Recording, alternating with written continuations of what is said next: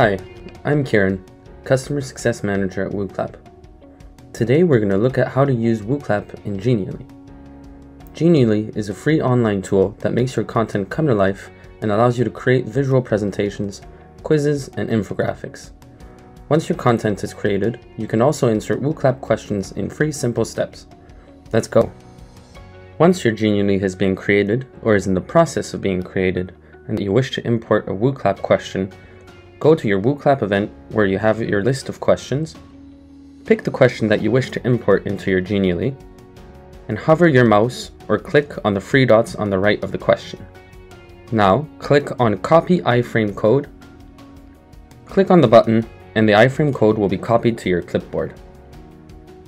Now, return to your Genially presentation. To insert your Wooclap question, choose the page where you want it to appear. Then click on Insert in the menu bar on the left and choose the Others option in the top right corner. Now paste your Wooclap question's iFrame code by either using the Command V or Control V shortcut or by right-clicking and pressing on Paste. Now you can press the Insert button under the code to integrate your question into Genially. Once you've inserted your question and before it appears, you can adapt the size by clicking on the 4 corners and dragging.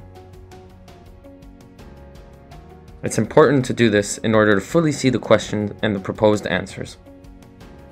You can now repeat the action as many times as you need to import your Wooclap questions into Genially. Now, you can launch your Genially presentation by pressing on the View button. Once your Genially is in present mode, you may now go through your slides before getting to your integrated Wooclap questions.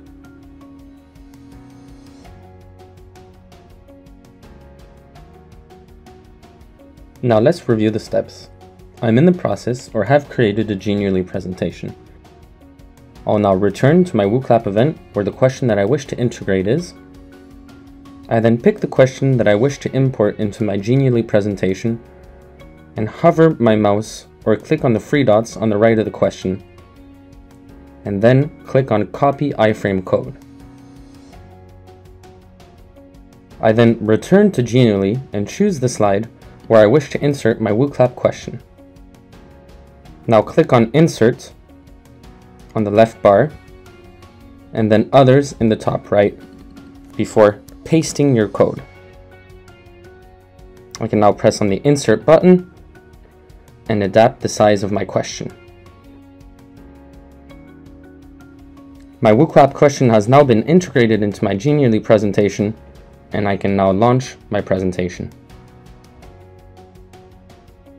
And there you have it.